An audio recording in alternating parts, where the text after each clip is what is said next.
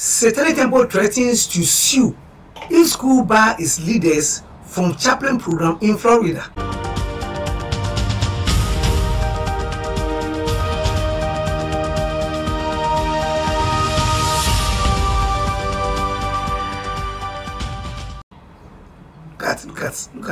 Look at their faces. Look at the eye.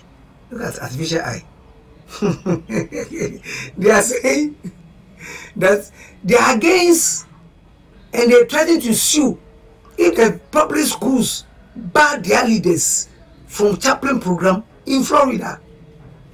America. America.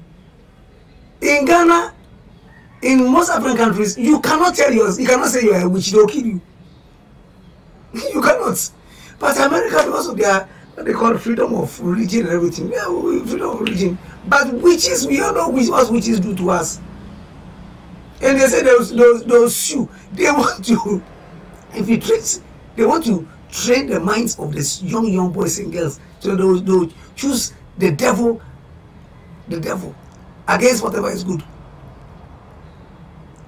Two bills recently introduced in the Florida Legislature that will allow volunteer chaplains to provide counseling services in public schools have prompted the Satanic Temple to threaten legal action if its members are barred from participating.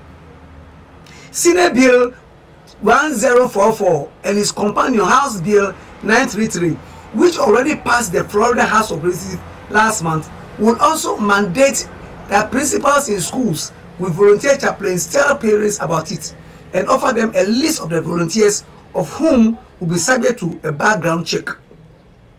Parents will be allowed to choose from the list of chaplains and allow their children to receive counseling with written permission.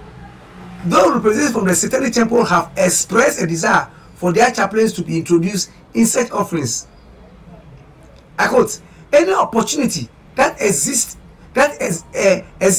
for ministers or chaplains in the public sector must not discriminate based on religious affiliation.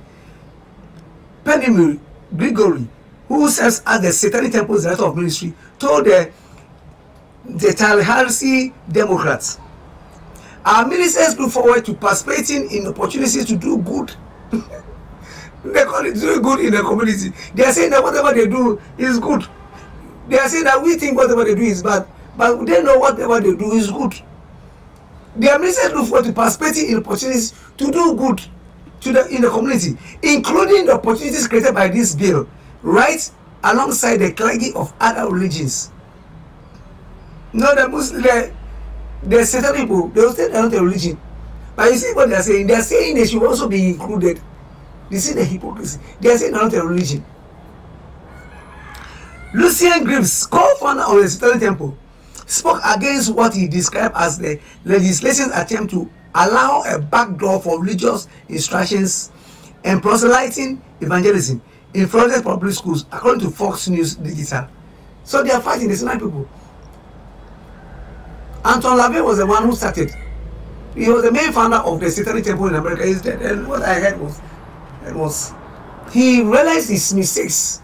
Before he died, he was asking God to forgive him and the mistakes he has done. But look at this, the co-founder, Lucien Greaves.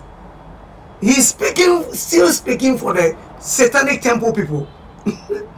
In an effort to dismiss concern about bringing religious viewpoints into schools, advocates for chaplain bills have a scripted response that insists their interest is in merely providing additional emotional support for potential trouble youth. Greaves told the outlet. They are saying that if there are youth that are troubled spiritually or mentally or physically, they can help them. The devil's youth that say they can help them. The devil is a liar. Greaves also said that the school district can expect legal action if Satanic priests are prohibited from participating in the chaplain program, which will go into effect on July 1st, 2024, and largely be left for additional districts to govern, according to the local Fox 35. They should also not want to waste public funds on a lawsuit that's certainly going to lose because some superfluous effort to put chaplains in schools on a false rationale, Greaves told the outlet. Florida State's Florida State Senate, Erin Gall, a Republican who represents Vero Beach, did not immediately respond to the Christian Post request for comment, but said she is concerned about the potential of satanic priests taking advantage of the legislation she sponsored. I quote, "But I think that as soon as we get in the middle of defining what is religion and what is not, and whether or not someone can be available and be on a list, we start to run up to constitutional problems," Grace said, according to the Tallahassee Democrat. So I think that us making sure that it's open and available to anyone who wants to put themselves through the background screening and let parents know they are available for that service. It is the best way to go, she added. The Satanic Temple of Iowa also made news in the lead up to Christmas last December when they prompted fierce debate even among Republican lawmakers by erecting a statue of the Baphomet near a nativity scene in the Iowa state capital. You see, they erected a Baphomet statue at Iowa in the public. You see, the Satanic people are promoting Satan. You call yourself a Christian, are you promoting Jesus Christ? I'm not saying go and draw Jesus Christ, but there's no problem with that also. But you promote Jesus Christ by telling people about Christ and what he does in your life and what he can do for them. Promote Jesus Christ. Tell people about Christ, and when you tell people about Christ, God will bless you. You see how the devil and the people who are serving the devil, you see how they are promoting him, making statues in Iowa.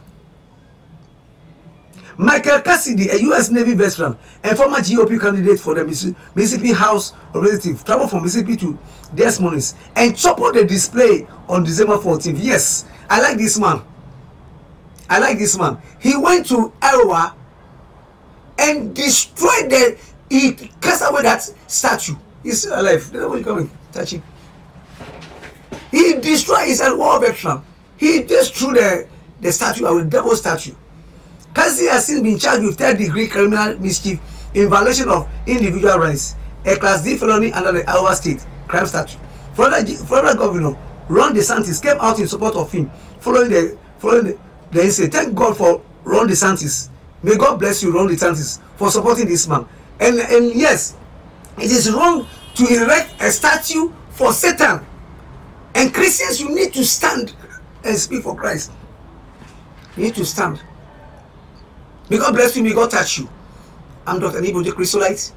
Please, even as you watch this video, we have other videos on this channel. Go and subscribe to the channel and share the videos. May God bless you, may God touch you. Thank you. See you in the next video. Bye-bye. Have a nice time. Bye-bye.